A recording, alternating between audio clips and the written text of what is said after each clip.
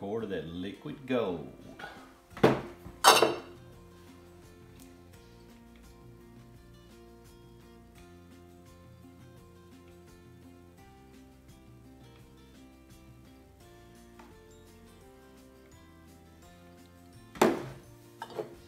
My collective jar collection here.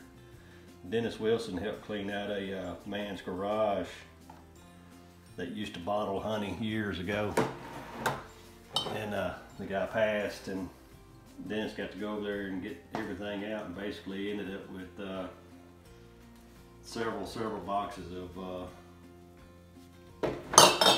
jars. So we washed them, cleaned them, got them all ready, putting all new lids on everything and reboxing.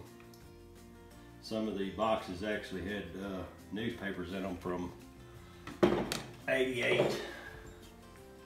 I found one box with 85 in it, so that's the last time these jars seen anything back then. But this is just a little process that we're doing right now. I'll get back with y'all here in a little while and show you everything we got as far as jarred up, ready to box up and sell for everybody. Thanks, y'all.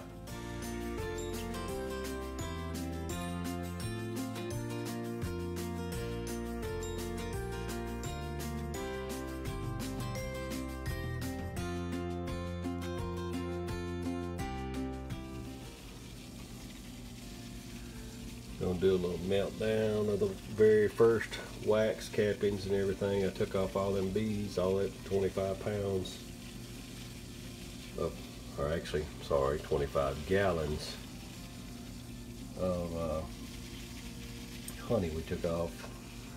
So I'm gonna see what this wax turns out looking like.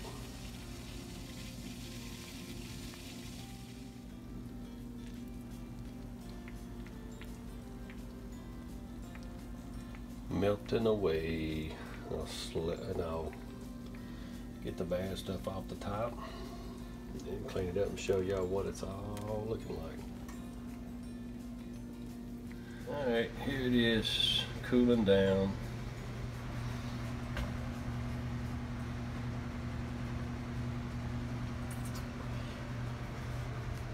Hopefully it's gonna have a big tub of wax here in just a little bit when it cools down. It smells awesome in here in the kitchen as far as rendering it down. That on the bottom is actually water to help pull out the box real easy. Alright, this is what we ended up with at the end of all that melting wax down there. A little dirty on the back, but I scraped that off, but other than that, it's come out pretty clean, rendered down real good. I don't know how many pounds that is, but it's I don't know, a couple, 3 pounds anyway. But that's pretty good pull for my first time ever. Appreciate y'all for watching. Like, share, and subscribe.